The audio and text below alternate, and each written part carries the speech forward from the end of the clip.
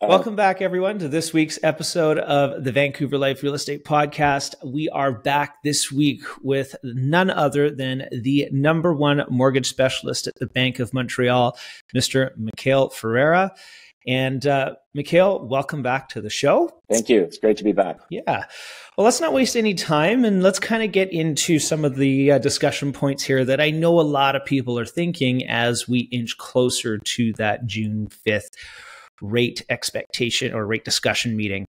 And I think we'd kind of like to touch on maybe what the Bank of Montreal is thinking heading towards this meeting, what it could mean for buyers and sellers, because we're starting to see some very interesting shifts taking place in the market right now. And what's going to happen to variable rates versus fixed rates.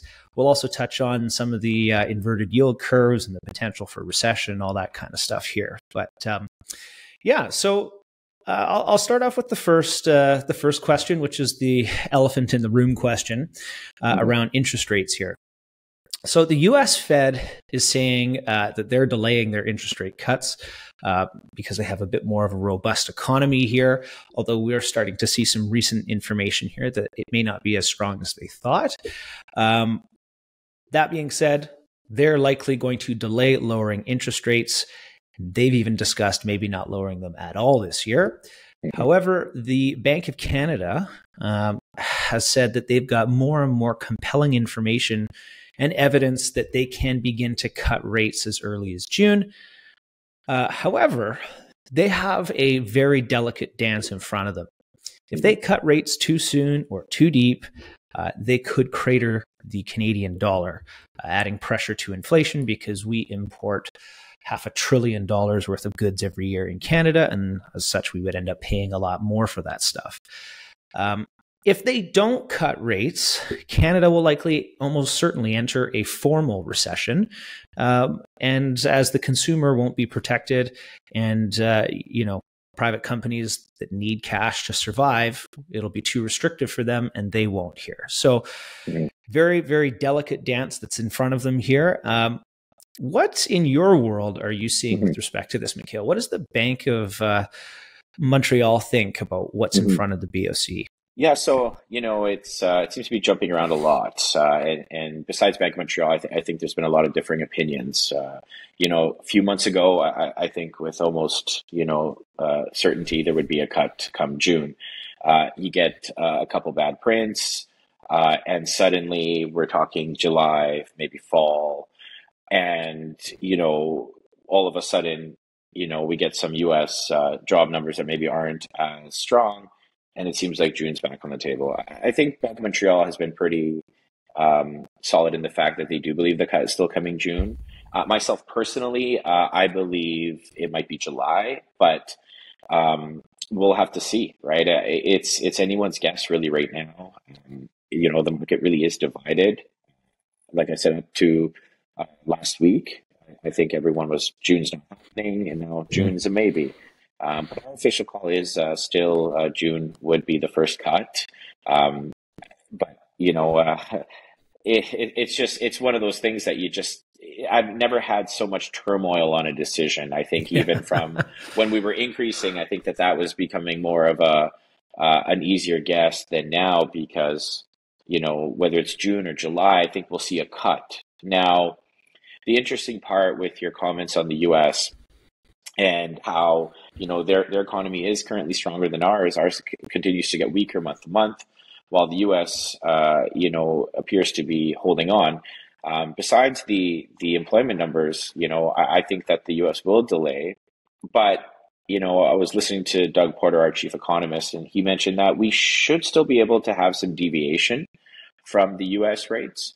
So, whether that means we might cut a quarter point first and maybe hang on until the States catches up, that's a reality that we might end up seeing. So, not anticipating a half point cut or anything like that. It would be inches before anything else would happen. Especially if the U.S. has done nothing. I can't imagine a 50-point cut at this stage. If anything, I believe it would be a quarter point.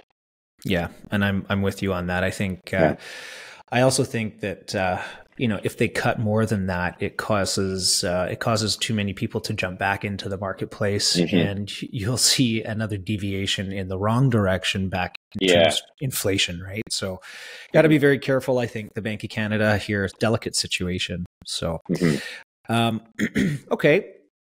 Well, let's move on here. So let's look at some metrics to get a sense of one, not necessarily what the decision will be, but maybe what's going to happen inside of the marketplace. Anytime we hear of sort of big changes coming, people typically hedge their bets. And so are you guys seeing an increase in mortgage pre-approvals or new mortgage originations? I'm interested to know because, this is one of the first things buyers will do when they're getting ready to buy a home. And it's a great indicator to a seller of what's coming in the marketplace. So, I pride myself on the fact that I can get a sense of this just simply by the sheer volume. We do 500 plus applications a year, and, you really start to see trends. And I have never seen so much inconsistency over the last few months. Wow. You look at December. December was quite busy, unexpectedly. Like we were not, planning for a busy December. January was quiet.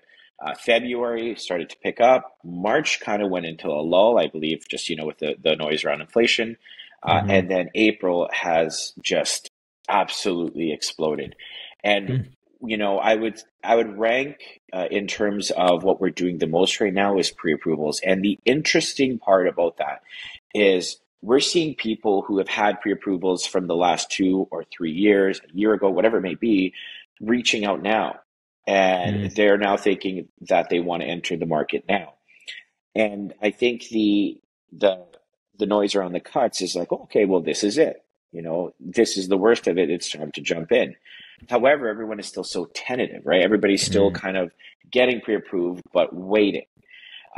Second to those applications, and just for reference, like we've done more pre-approvals in the last 6 months than I probably did the whole year before.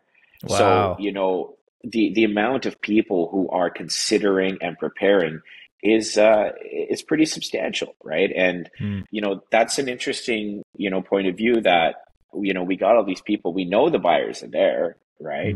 It's just a matter of what are they all waiting for, right?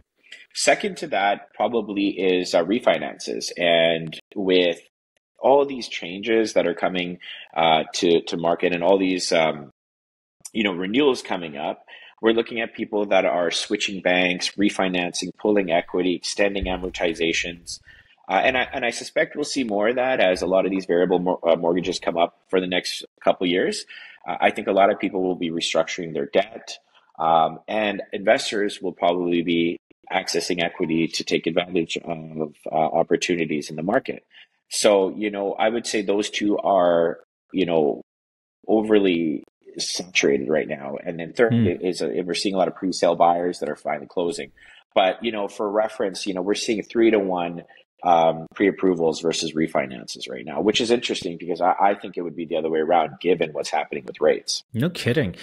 It's interesting because you mentioned sort of how those months went. And when I look back at the start of the year for me was exceptionally busy as well. And I think what it was again, and maybe this is a little bit of sort of round two from the market, but December, there were people that were looking, and if you go back to December and November, there were rate cuts sort of suggested that it might be March or April, right? And so I think, and there was a lot of economists saying that, or there were pundits saying it. I'm grateful we never said it, but nevertheless, I think a lot of people were hedging their bet then and started to get ready and start getting into the market, buy that property, knowing that a rate cut might be coming. And then it didn't show up. At which point buyers peeled back quite substantially. And we're like, well, hold on a second here. If inflation's, still pesky and we're expecting to get some more inventory, maybe we'll wait and see. And then that's exactly what happened. We ended up getting a ton more inventory. It's a pretty big change that we've seen. And I'll kind of get into that because our inventory last month rose enormously. So month over month, we were up 40%, and year over year, we were up 65%. It's huge, right? So if we get into some hypotheticals here, knowing that inventory is rising, hearing that the common theme is that buyers are choosing to maybe wait until they see that first rate cut before they do anything. Is that something that you're seeing? Because I know, much like you do, that when buyers start to dive into the marketplace, the Vancouver marketplace can turn on a dime, right? So, what are you seeing in terms of that respect? Are people waiting for that interest rate cut? So, it's very interesting. We ran a survey with many of the Bank of Montreal clients, and 70% of the clients said they are waiting for a rate cut, which I think is very interesting because, it seems like the fundamental of real estate in Vancouver is still there. Like, it's everybody does everything at the same time, right? And they all don't buy at the same time. They enter the market, they all enter the market at the same time. I try to give advice to my clients that, look, if you are ready to enter the market, it's not so much about the timing. It's about the property. Find the correct property, something that you're happy with and you're content with buying. And that could come at any time. But, if you're waiting for this perfect moment with a quarter point rate cut, that's really insignificant, honestly. Like, great, we're now going from a 6.5 to a 6.25 on a variable. How does that really change the marketplace in terms of affordability? Frankly, it doesn't, right? But yet everybody assumes that is the time to enter. So, I feel very strongly about this because, I don't exactly know what they're waiting for in that regard. But I can get the overall misunderstanding around rates, and there's a lot of noise, and, maybe people think there's going to be this substantial difference. But, these are the general opinions of the population. They're all waiting. So, I would not be surprised that once we see that first rate cut, we're going to see an avalanche of people coming into the market. It's just all signs are pointing to it. The pre-approvals are there. The surveys are saying so. I mean, just talk to anybody. They're basically waiting for the next couple months. Yeah, I agree. And, I think for a long time, it took me a lot of conversations and a lot of trying to help people understand that, when you're going to buy something, you have to do it when other people are not buying if you want a good price, right? Yeah. It's when everyone buys what you're trying to buy, the cost of that particular good is only going to rise. So, but I think there's this, psychological fear that if nobody else is doing it, that I'm going to get caught out. And that's just not, there's something wrong. I think and I think that's just simply not really having a good fundamental understanding of how the marketplace is working and the things that drive it. So with that said, then, looking at the fact that we could see rates drop, albeit nominally, if you were looking at fixed rates versus variable rates, do you have recommendations right now, or what most people are leaning into? And I know that this is a particularly unique sort of situation per person and their circumstances that they're in. But what are you seeing more of right now, and what are people opting to do? I'd say 98% of clients right now are taking a 3-year fixed. And the reason for, specifically with Bank of Montreal, we allow an early renewal 6 months in advance. So if you're taking a 3-year fixed, that's a 2.5-year term that you basically have to hold this rate for. And when you're looking at the shortest amount of time for the lowest rate, the 3-year fits that bucket. The 2 year is quite high, so it doesn't really make sense versus a variable. But the market really is split. Most people are comparing, well, what's a 5-year variable and what's a 3-year fixed? I'm nervous to make an overall recommendation there because I don't believe it's a one size fits all. The variable, there's some components of the variable which make it interesting. One, you're paying for reference. You're paying about 6.5% for a variable. You're paying about 5% for a 3-year fixed. There's a 1.5% gap. So the question is, how long will you carry a variable for to expect those rates to come down to meet the 3-year fixed? Are we talking 6 months? Are we talking a year? Are we talking 18 months? Are we talking 2 years? The other interesting component of a variable is you can actually convert it at any point to a fixed term for equal or greater term left. So if you're on a 5-year variable, you're a year in, you can convert it to a 4-year fixed. So let's say a year from now, a 4-year fixed is at, 4.8%. Well, does the math make sense? And I've toyed around with the numbers. I've played multiple scenarios. It's so hard to really tell someone this will make sense in this particular scenario because we don't really know if that scenario will hit. So I make the recommendation. It's like, look, there's two options here. One's a dice roll. It could very well play out. You can convert it to a fixed at a lower rate down the road, but you're going to pay a premium for that right. You're going to pay a 1.5% premium, right? Whereas a 3-year fixed, it's the devil you know. It's the same payment. There's no deviation. It is what it is. You chew on that rate for 2.5 years, and then you early renew it into whatever the market is at that time. And, I think everyone's a little bit, scared of the variable. I think investors understand it, and they're sometimes willing to take that risk.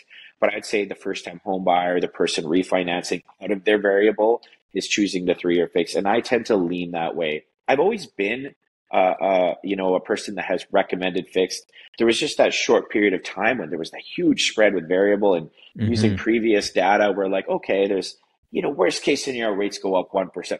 In an absolute nightmare scenario, they go 2%. It still made sense. So, I've learned a valuable lesson from that, making sure whatever you recommend, it really has to be the right fit for that person, and they got to know what they're taking on.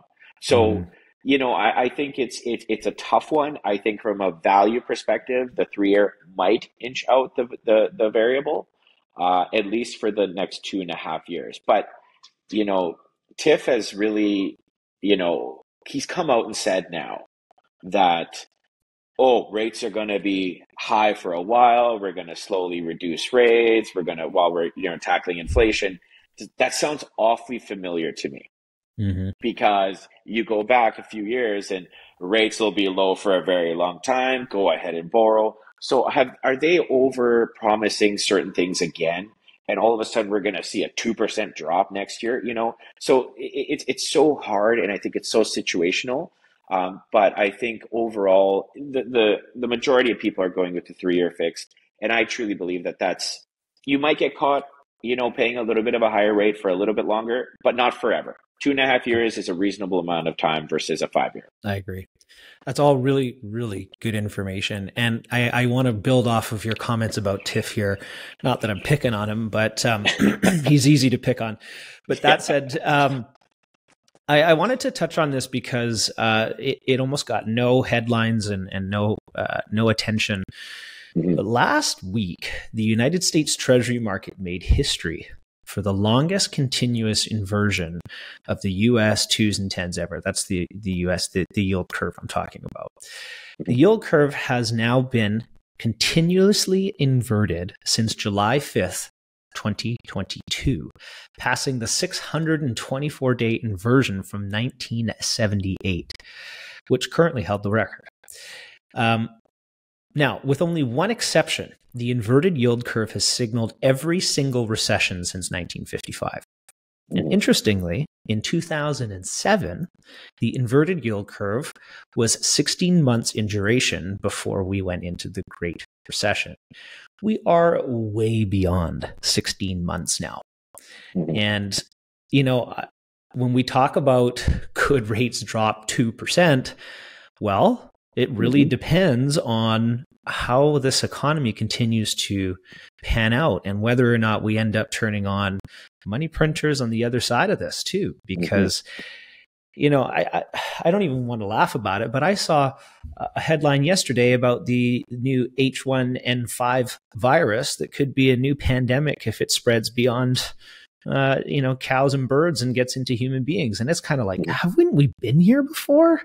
It's all sort of, it's a little bit scary. And I joke a little bit, but at the end of the day, when you consider the fact that the inverted yield curve has been inverted for as long as it has, I would argue that there could be more pain in front, more on maybe the business side of the economy than maybe the home buying side, because typically the home buying side tends to lead the business recovery. So, very interesting sort of time we find ourselves in, but I guess I'll move on from that because it's a point I really wanted to make and a point I think people should be aware of, that we're not out of the woods just yet.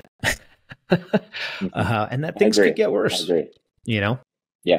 But with that said, affordability hasn't recovered at all at this point. It's still extremely expensive. I'm seeing it everywhere where we're negotiating rates or negotiating prices on property here. In your world, how sensitive are buyers today versus they were a couple years ago? When I remember when we were, subject free on properties and we were offering $50,000 or $100,000 over the asking price. Now we can't get $5,000 to $10,000 over, and that's due in part to restrictive credit and things like that. How are buyers dealing with this kind of affordability? Where are they seeing their money? How is it getting to them? Yeah, so I've definitely seen a lot more transfer of wealth, especially for first-time home buyers. A lot of these, clients that are purchasing their first homes, they're dealing with, record high interest rates right now. So, if they're going to be buying a home that's, arguably hasn't really shifted too much in price in the last few years, they're going to need a bigger down payment just from a qualifying standpoint and also a payment standpoint. So we're starting to see, parents and family members, move large amounts of money over to the kids. We're starting to see a lot more people co-signing, a lot more dual income, triple income, quadruple files, people just trying to make it work.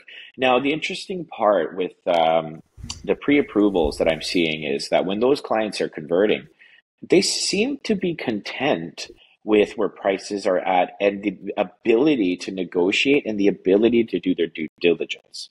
And as a buyer, that's all you could really hope for. I mean, we're not going to see necessarily immediately, at least, these big changes in price. So, when you go back, when people were paying 50, 100,000 subject free, there was a lot of FOMO, right? It was a lot of people just had to get in no matter what. It was just spiraling out of control. But now, while they are, even if clients are winning on offers, they're winning even by the by $1,000 or $5,000. So I'm not seeing so much, nervousness around price per se. I'm seeing more the buyers are more happy to do their due diligence and to get all these things and to actually activate parents' help. So, it is something that I think is very interesting because price is going to be price. It's just whether or not you're paying way over that, which isn't the case. And I think a lot of it has to do with where your money is coming from, because we get questions all the time. Who's buying real estate in Vancouver? When you make when you make $50,000 to $100,000 a year, to service the kind of debt that a Vancouver property can generate, people are like, well, who's buying that? Because how can their income service it? But like you're saying, you're seeing a whole lot of transfer of wealth taking place, and I think people need to remember that. And I think also it's important to recognize that only 50% of properties in Vancouver have mortgages. Right. That's the key. That's the key thing that a lot of people need to realize when they're saying who is buying these homes. Well, it's the parents that are essentially buying the homes. We're not seeing a lot of there's not as much of a foreign buyer contingent anymore. So I mean, the parents need to help the kids, right? There's no way around it. I mean, how is somebody who's 25 years old trying to buy a townhome, with maybe their small family going to, come up with $200,000, $300,000, $400,000, $500,000? It's impossible. Yeah. So that's the answer, is the fact that there's still a lot of clear title homes. Right. Makes sense. Okay. Well, Mikhail, this has been really interesting. I really appreciate your time.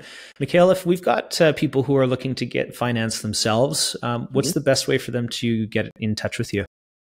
Yeah, so you can send me an email or shoot me a message on Instagram or give me a call anytime. I'm always happy to help and provide any support. What's your Instagram handle? Mikhail Mortgages. There you go. Awesome. Right on, Mikhail. Well, thanks again. And looking forward to having a discussion with you post-rate hopeful cut as of June, maybe July, and we'll see what the impacts have for the market at that time. Until then, thanks again, and we'll chat soon. Thank you so much.